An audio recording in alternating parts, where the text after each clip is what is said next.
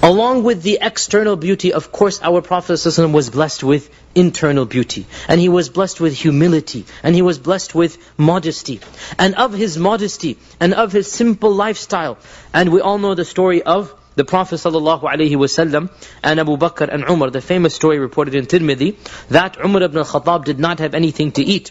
And so once Umar ibn al-Khattab is walking in the streets, and he sees the Prophet ﷺ sitting, and this is at noon.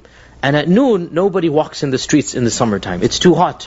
So he says to the Prophet ﷺ, Ya Rasulullah, what are you doing outside? And the Prophet ﷺ knows that Umar is outside for one reason. And that is, he doesn't have food at home. So he says, the same reason as you. Same reason as you. I mean, I'm just sitting outside, there's nothing to eat at home. And as they're sitting there, Abu Bakr as well is walking. Because you cannot sit at home and you're hungry, you just want to walk around, just go outside. And the three of them are sitting there just talking, when one of the Sahaba, Abu al-Haytham, is rushing back to work, to home from work. So he finishes his chores, he's rushing home. So he says, Ya Rasulullah, what are you three doing at this time of the day? And so Umar says, well, we didn't have anything to eat, so we're just sitting here basically talking, So Abu al-Haytham says, La, this is not possible. This is not possible. That the three best people, now you're sitting here. So he knows that he has a goat, an old goat at home. So he tells them, come to my house and I'll give you food. I will prepare food for you. Come to my house. So he rushes home. He only has one goat that is past the age of giving milk. It's an old goat. So he tells his wife, by Allah, we need to sacrifice this goat. We need to get rid of the goat. And you cook the food, I will knead the dough, we're going to make some bread. So we will give him meat and bread.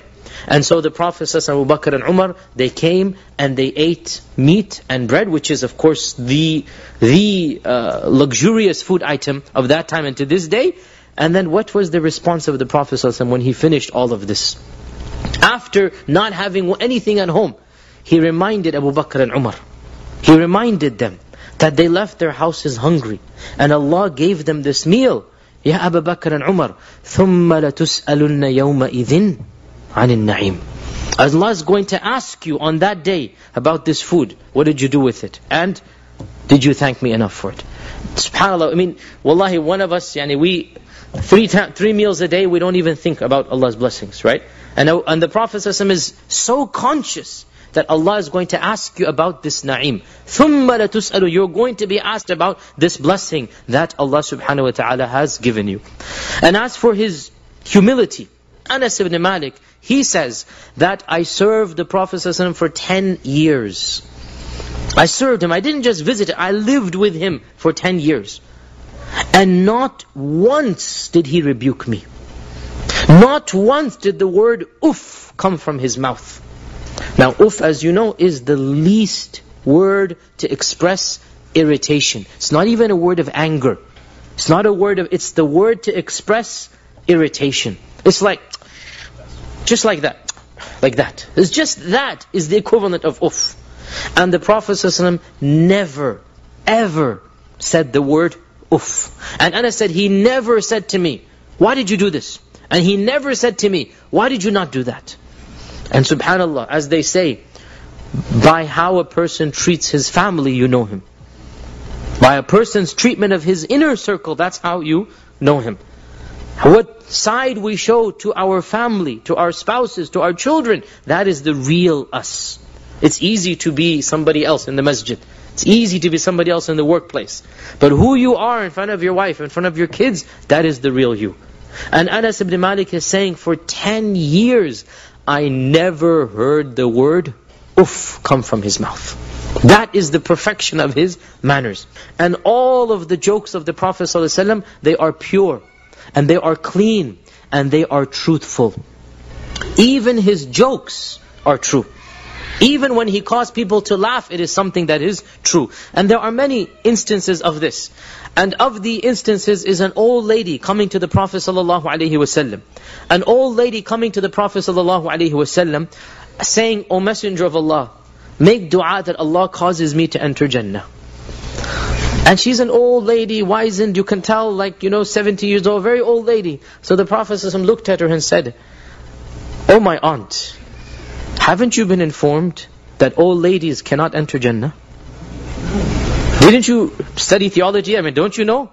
Old ladies cannot enter Jannah. And she begins wailing and crying, and what am I going to do now? And then he told her that, don't cry. Don't cry. For wallahi, all ladies cannot enter Jannah. But Allah subhanahu wa ta'ala will make her into a young fair maiden, and then she will enter Jannah. It's a joke. She was supposed to be like, give her glad tidings. Is that you're not going to be an old lady when you enter Jannah. You're going to be a young. You're going to go back to your days as a lovely maiden. That's how you will enter Jannah. And then he recited the verse, Inna ansha'nahunna insha'a. So that we bring them forth with a new beginning.